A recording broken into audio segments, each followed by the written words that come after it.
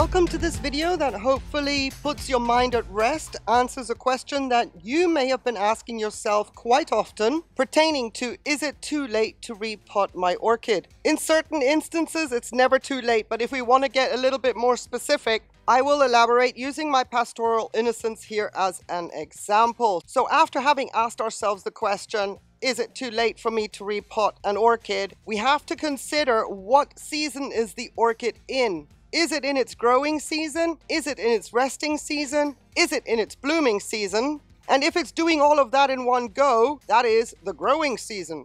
So if you've watched previous videos of mine, you will also know that I much prefer to repot my orchids when I've got new roots growing at nubbin stage. And the only reason that is my personal preference is because I don't have to be as vigilant during the repot, during the root ball cleanup, to damage root tips, to abrade root tips, to break roots that have just grown a little bit longer beyond the nubbin stage. It reduces the risk of damage, and then the orchid can just grow the new roots straight into the pot and we're on our way. Sometimes, however, life gets in the way and an orchid is already way advanced in its root production phase, and then we can normally say, well, I'll leave it until next time. But what if next time is not feasible for you because you're not growing in a controlled growing environment, even though the orchid may be in its growing season, but you are in the midst of winter and cannot provide light, temperature, and heat to encourage the orchid to grow to its maximum potential during that time frame. And that is my example here, and that is why I'm bringing this to your attention now, in case you find yourself in a similar situation, be it now or in the future. As you can see, my pastoral innocence is in active growth. As you can see, my roots are already so long.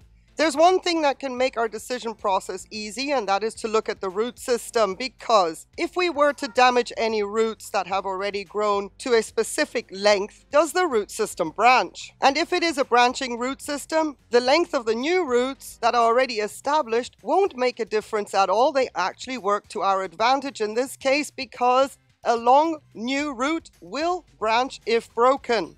Emphasis being on long. If a root has grown, let's say, to 5 centimeters, and you think, well, it's a branching root system, now I'm going to go in, I'm going to clean up this orchid, I have a branching root system, and the new roots being 5 centimeters long works to my advantage because they are going to branch, let me tell you, stop.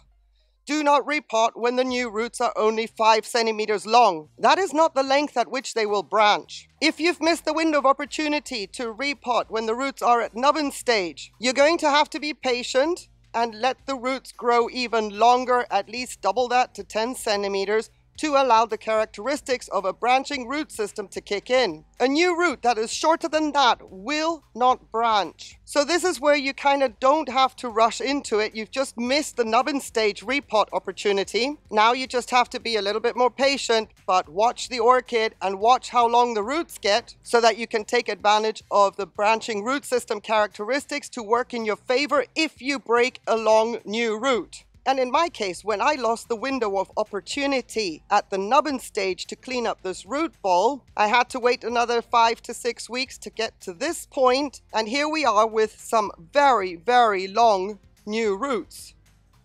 Now, if I had had the opportunity to go in 3 weeks ago, I would have done so. I didn't have the opportunity, but we're going to be repotting this orchid in a separate video because needs must. She is in active growth, not just because of the new growth. I am in my summer season. That means my temperatures are warm for her, the light levels are high enough for her. I cannot wait for her to do this during the winter, should she do it, because my indoor setup is not set up in such a way that I can heat and extend any kind of day length to give this orchid the light levels she needs to produce what she has to do during the winter. Now, I don't see a lot of branching on my root system here because everything is just long and extended. I don't see any branching at all. But you can see how shriveled the pseudobulbs are. Something is going on in the pot. She has been in here for 2 years. We need to get oxygen in there. And it is possible with the oxygen exchange re-established in the pot, the roots will branch after we have cleaned up that root ball. So, in principle, as a rule of thumb, if you've missed the opportunity to repot your orchid while the roots were in nubbin stage, You will have to wait until the new roots are long enough so that the orchid will still benefit from active root growth by branching an already long root. Do not repot if the root is 5 centimeters long or less, because if that root were to break, it will not branch. I really hope that this was helpful. I hope that it somewhat answered your question and then also gave you the confidence to allow life to get in the way for another 3 to 4 weeks before actually cleaning your orchid up without feeling as though you're going to do a lot of damage. And if you like, once the repot video of this orchid airs, it will be linked in the description. But for now, thank you so much for watching. If you have any further questions,